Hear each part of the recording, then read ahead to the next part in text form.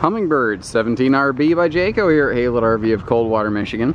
And those of you who follow me regularly may notice that this Hummingbird looks like it's parked in a shockingly similar location to the last one. Came in and was parked right here, but I was able to park this one here because the first one sold 6 hours later. That's how quickly these things are finding homes. This is like the hottest, newest thing on the market right now. It is taking off like wildfire, and for good reason. They did an amazing job on this product. They really sunk their teeth in, and they didn't build a clone. They really took it to the next level. And this, I'm gonna hit on those points as we go through here. And there's a reason this thing is just flying off the shelves currently. No bird pun intended there. So the quick disclaimer, the one that we have here might be a little different from the one we have in stock. This video is just here to tell you about them. You ever want to know how much they cost, or the links, or the tanks, or anything? I leave a link for you in the video description down here. Click that and it'll take you to our website where you can see all these teardrop style campers and get the whole skinny on every one of them. So what is it about this one that's made it so exceptional? The fact that it has double the warranty of anything else in this class is a big deal. That's no small thing. And it's just smarter, better appointments, and just a really top shelf look.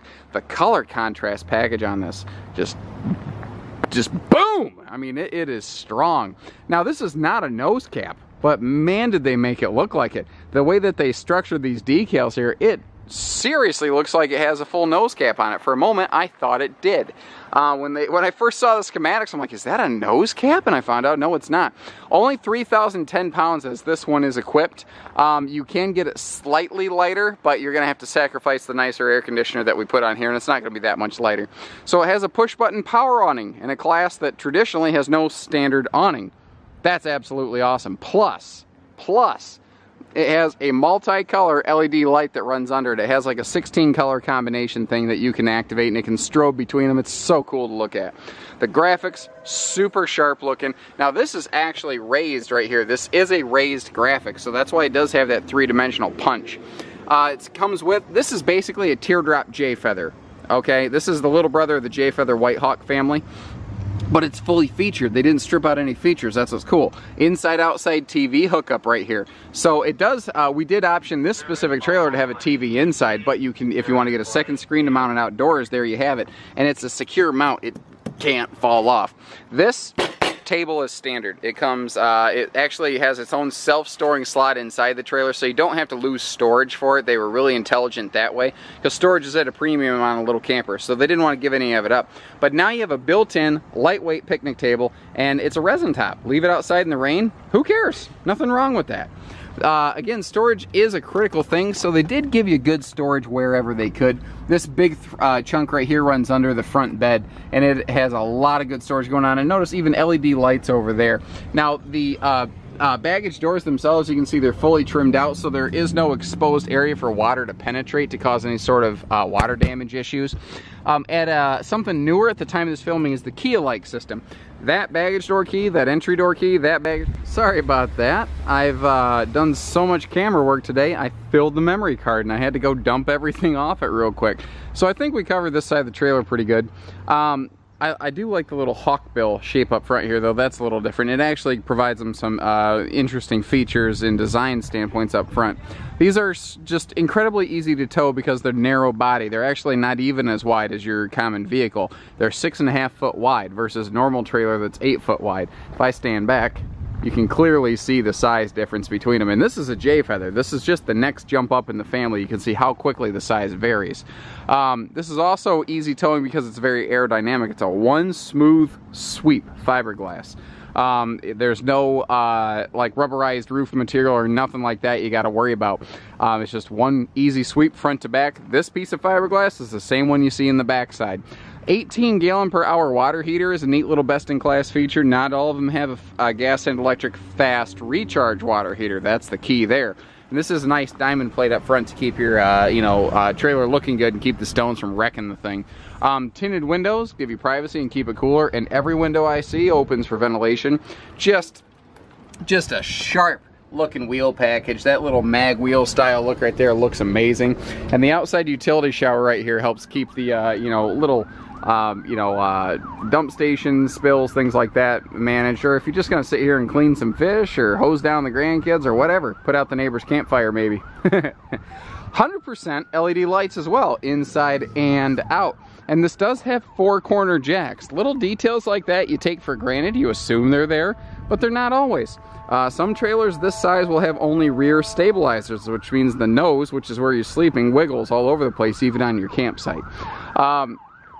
The single aluminum step here, the idea is kind of like a boat dock. You know, your feet can get wet and you're not going to slip around. It's just little detail stuff like that that I like. Like the fact that you have a little marker light amidships. You got a mid, well, since the body's not as wide as the axles, because axles are pretty standard, they put a little marker light right here, so if you're pulling in at night, you have an eyeball of where your wheels are, so that you don't actually, run over anything and crush anything. And a bigger entry handle for coming in, even though it's a small trailer, stuff like that's nice, If you've got a bad knee or hip or ankle or something, it's good to have something to hold on to. Hopping inside here, it continues to not disappoint. Let me close the door behind me. Right when you walk in, you got all the lights on one switch, and even in the middle of the day, it just really makes a big bright difference in here. So this is your slide out. This is your kitchen slide. And what I like about it is it's deceptively good kitchen space, because you're used to seeing your stove and your sink close to you, because this is where you're gonna, do your dishes and cook. But they leave you appliance space back here in the slide out. That's why they have that outlet back there. So you do have room for a toaster and blender and coffee maker and all that right here. It's nice that they strutted the door so that they hold themselves up. That was a really nice touch there. And if you are cooking, you can exhaust the heat right here in this vent. They give you the perfect spot to do that. Like I said, one of the options, and we've upgraded on this trailer, and we'll probably always do this, but I do want to just point it out, is the bigger air conditioner instead of a side mount. This is the bigger 13,500 BTU roof mount. Gives you just far superior cooling capacity in here. That is a convection microwave. So you don't need to worry about wasting space for an oven that you need for storage. If this had an oven, you wouldn't have a nice drawer space like that. So now you can knock out 2 in 1. Again, smarter, just smaller. That's what I like about this. Gas and electric fridge, so whether you're plugged into park power or you're just running off your propane, you're all set. And we do have a nice little freezer pocket here so that you can have a popsicle o'clock going on. I like popsicle o'clock. Next to your sleeping space, you got all kinds of plugs over here. You can actually put a little satellite unit right here. That's what this little jumper is. You can set it right on this little shelf. You've got residential and USB plugs to keep all your devices and everything charged right up and right next to your bed. So this could also be like an alarm clock shelf. We did add the TV to this, and it comes on this big double jointed swing arm. So you can have it facing you in bed. You can have it facing you over here at the dinette. If you're cooking in the kitchen, you can have it swung around and facing the kitchen. There's just no bad place to be in here. Nicer window treatments than anyone else I've ever seen in this class too. They really dress this thing up so nicely. All your windows have the pleated shades as well. This has the exact same bedding as its big brother Whitehawk, Eagle even. I mean, this is the bedding Jayco uses, period. Best in class. Simmons Beauty Rest residential grade mattress. That is sharp. We have had people just giving us a lot of very positive remarks about the bedding in our Jaycos now. And the nicer linens and things they're putting in here, that's a nice touch too. What is the color scheme? I can't remember the name of the color scheme, but again, long story short, the one that we have in stock might look a little different from this. We're certainly going to run through a ton of these this year. This is already proven to be so popular. Good overhead storage, and I like the fact that their cabinetry is all screwed together, not stapled. It's just one of those things that's what keys into the fact that this does have that double length warranty. All that stuff does add up and matter. Let me back up real quick just to kind of give you a nice little sweeping shot here. Moving forward.